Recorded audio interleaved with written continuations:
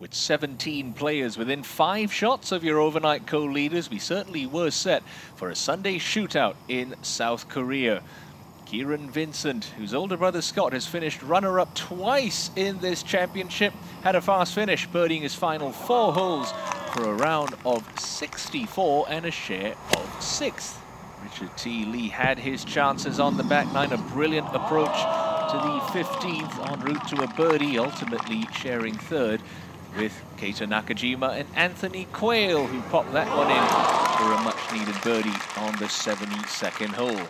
But the day belonged to Pachara Kongwatmai, who in the early stages of Sunday, the tie, finding 9 unanswered birdies, who had a chance to pick up a 10th at the 18th. It wasn't to be, but Kongwatmai equaling the low round of the week, a 63 to leave him at 19 under par. Clubhouse target was set. Could anyone catch Kongwatmai? Overnight co-leader Go, using this beautiful second shot from the top of the hill at the par 5 7th, setting up what would be an eagle 3. He was tested though, a double bogey at the 13th hole left him needing a couple of birdies to close. He found 2 at 14 and 15 and needing a 4 at the last.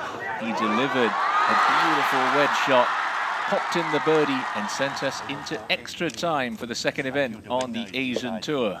Kongwatmai attacking the green in 2 at the first extra hole, but baptizing his ball in the pond to the right of the 18th green.